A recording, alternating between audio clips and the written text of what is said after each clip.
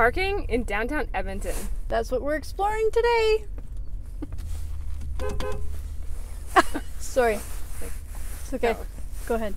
We're going to tell you about the different types of parking, where and when you can find free parking, and the best options for Rogers Place events, because that's hard. Let's dive in. Let's dive in.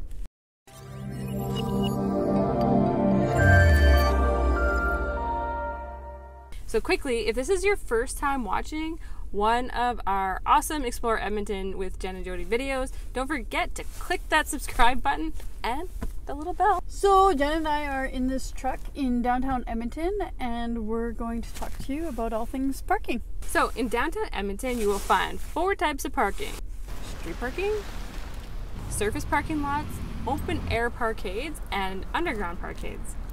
Jenn, all of those options for downtown parking cost money. Where can we find free parking in downtown?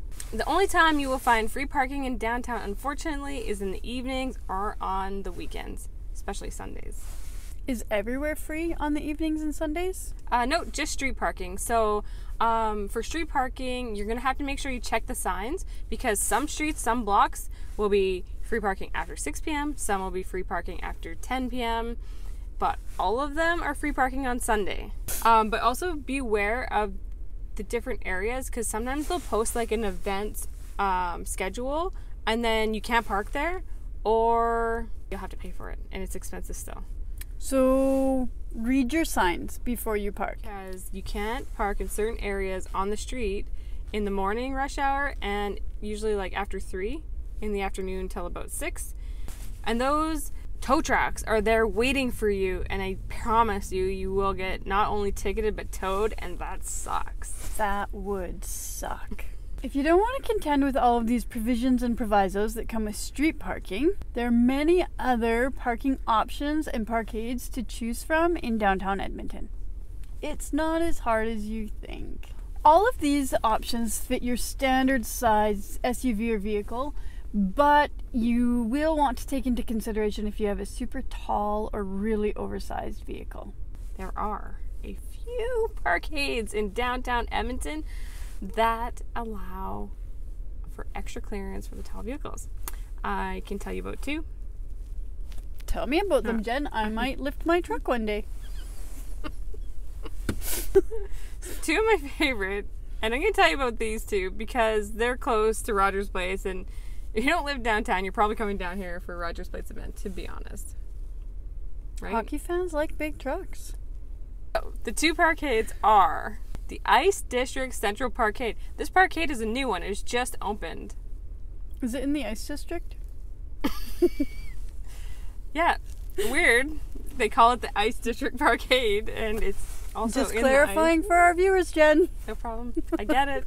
Just never know. We're not all downtowners. And the other one is the City Center Mall West Parkade. It's tall?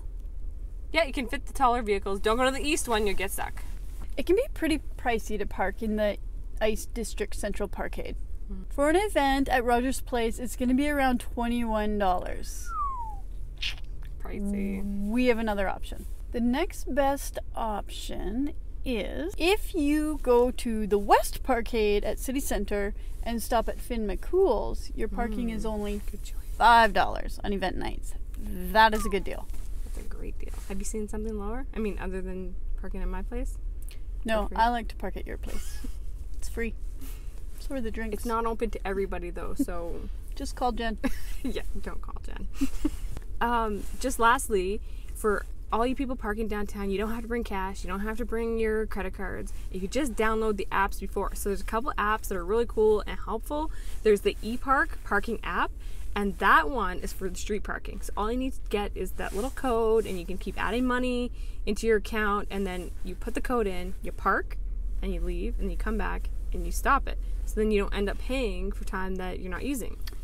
Can you check any of those apps to see if you're running out of time and top them back up from where you are? Absolutely. It's fantastic. That's so awesome. If you're gone for like it's 2-hour parking, you get a notification saying your parking's almost up, or you check it, just add more time. No problem. That's nice, because then if you go over time, you're good. Exactly. So you don't have to worry about getting that ticket. And a don't couple want a other ticket. ones is the Tag app and the Pay by Phone app, and those are for the parkades.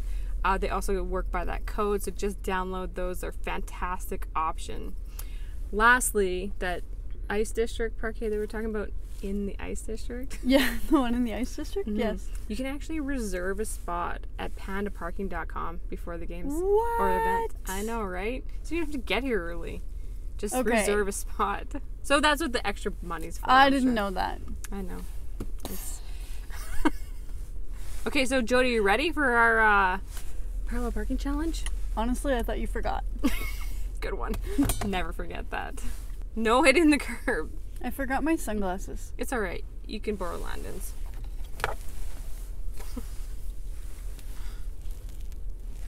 Let's do this. So, Jen thinks I'm gonna parallel park, but I'm actually gonna go for snacks. And she's outside in the cold. I think I'm gonna hit the curb. Isn't it? I think I won. Let's check it. I'm not on the curb. You're on the curb. I'm not on the curb. It's this. See how the truck is on the snow? On the curb. Okay, fine. Distract 5 seconds, but that's it. Because that was freaking beautiful. I think it's a tie. Good job on the parking. Good thing I didn't have a car behind you. You're just honking. High five, buddy. Nice one. We're also That's a little terrifying dicey. the people walking around. Thought he might come break the window. Let's pretend we're parking.